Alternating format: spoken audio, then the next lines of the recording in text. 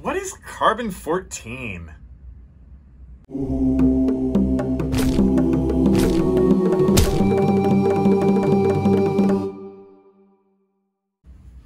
Okay, carbon-14 dating. Oh, an old school classic. So I get this one a lot, right? Because you hear this all the time, especially in archaeology, right? This idea of how do you date a site? How do you know how old something is?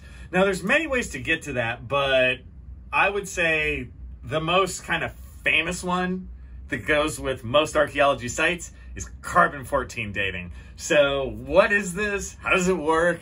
Okay, carbon-14 itself is in everything living, right? It's based on that the carbon-14 molecule is an isotope. What is an isotope? An isotope is an unstable example of a stable element. Like carbon-12 is regular carbon, right? It's got 6 neutrons, it's got 6 protons, stable.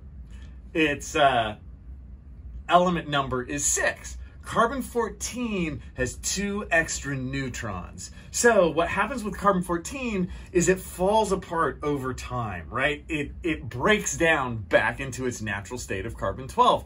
The key with this whole thing is that we can measure how long it takes to break down. And the breakdown only starts after something dies. So every living thing on Earth, you, me, the grass outside and the trees, all living things, you can think of it as we all have 100% of our carbon-14. Now, in our bodies, we might have, 1 million carbon-12 atoms for every one carbon-14 one, right? Carbon-14 is going to kind of be rare, but all living things got it. And we stay at 100% until we die. So as an example, I might be doing this video right now. Oh, I'm talking to you. But then as soon as I leave, let's say I go outside and I die today, the day of my death. Sad.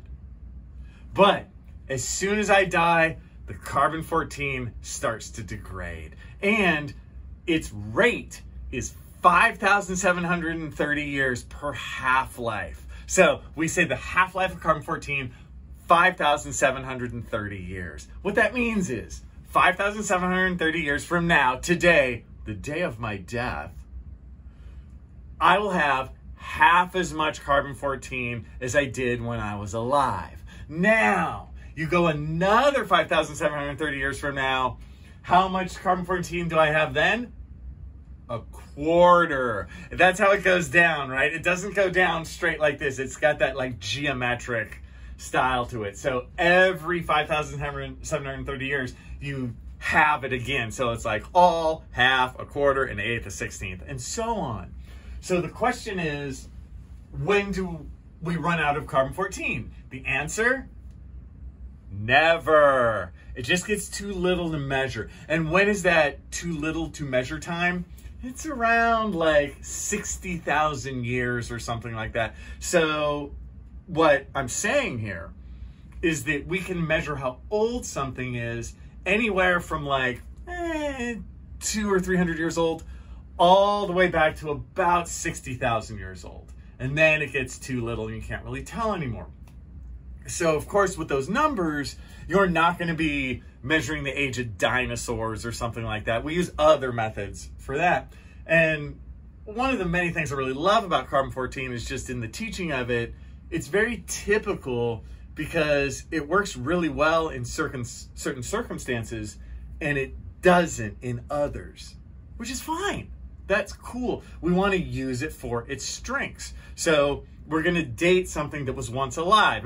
And what is something that was once alive, right? A bone, a piece of shell, a seed, right? Anything like that that's still around at the archaeology site. We cannot date a rock. So any kind of stone tool, you can't do it. You're going to have to date that using other methods. But again, I've used carbon-14, you guys, like a lot, and I've been really happy with it.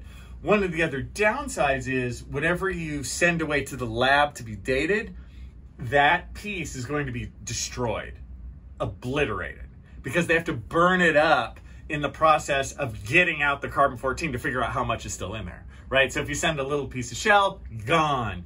So I'll send samples, you know, little bits of bone, little shell, whatever. And then I send it off to the lab, and then what I get back in like, I don't know, 3 weeks or a month, I just get basically an Excel spreadsheet that shows how old the stuff was. But I'm telling you, it really is like magic. It's amazing. The first time I sent the stuff away and I got my spreadsheet back, I was like, damn, hey, this is great, right? It will not date to the day. There's always like a little range, like something typical. You'll get something back and it'll say it's like 2,000 years old, plus or minus 40 years. So you get a range, right? And that's because of things like the carbon-14 in the atmosphere varies a tiny bit over time. There's little more technical aspects of it that make it so it's not to the day. But I will say too, I've seen carbon-14 be used long enough where they've been able to narrow that range a little bit, just with more modern technology and that kind of stuff. I'm not here to say they'll ever narrow it like to the day or something. I don't see that happening. But it is cool that, like, hey, if you were carbon-14 dating something 30 years ago, you might get a range of like, oh, plus or minus 120 years. Now it's like, hey, plus or minus 35. It depends on how old the thing is in the first place. You know, is it 30,000 years old or is it 1,000 years old, right? That's going to matter. But overall, carbon-14 is just like a fantastic tool for us to use in archaeology. Very common on archaeology sites because, let's be honest, most of the places we work in are from only a couple hundred years old to about, 10,000 years old or something like that. So it's our main way of dating something, barring other methods that are a bit more guesswork but good, something like stratigraphy or something like that. But with that said, 2 thumbs up for carbon-14. It's a fantastic, straightforward, reliable way of dating something. My last bit on this is, again, sometimes people go, oh, are you sure? Did it work? What about the sampling process? It's possible, I guess, to get a bad sample, but the chances, you guys, are so low, right? I've found the opposite thing to happen, which is you'll get a carbon-14 date back and you won't believe it because you're expecting something else. I totally did this.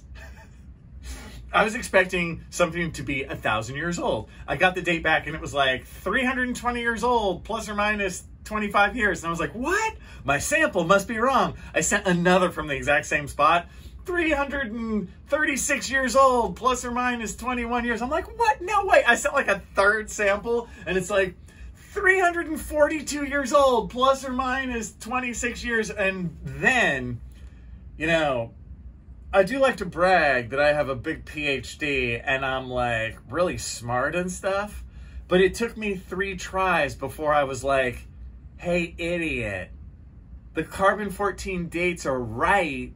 This part of the site is 350 years old. It's not 1,000 years old. So trust your carbon-14 dates.